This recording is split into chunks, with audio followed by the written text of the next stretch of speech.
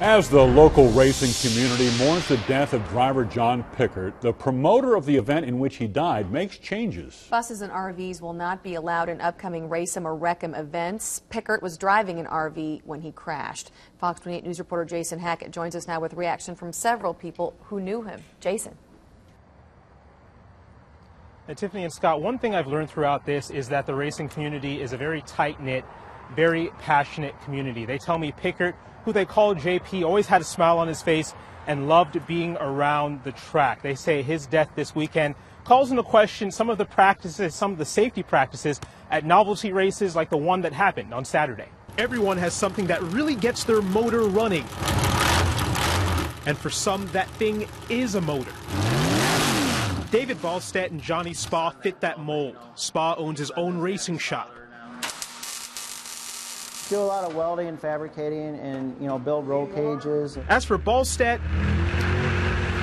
by night he's tearing up the track at Hawkeye Downs and has done Racem or Wreckem events in the past. I've driven in the bus race. I've seen a bus roll right in front of me. Racing means the world to these guys, which is why Saturday's loss hurts.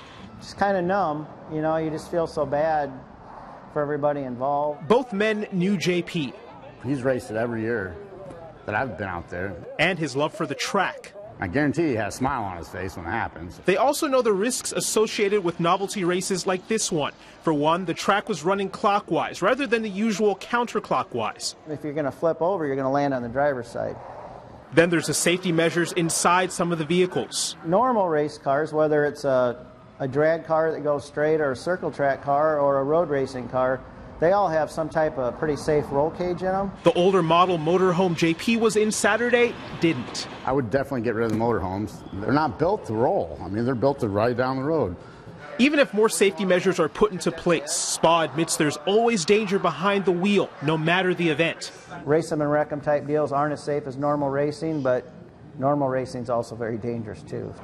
Now, I spoke on the phone with Arlo Becker. He's with B&B Promotions, who runs that event. He told me several things today. He says they're set to have another Racem or Wreckem event in Farley. That is set to go on. That won't be canceled. It will be dedicated in the memory of JP. And as you said earlier, no RVs or school buses will be allowed in that event. We're covering the corridor tonight in Cedar Rapids. Jason Hackett.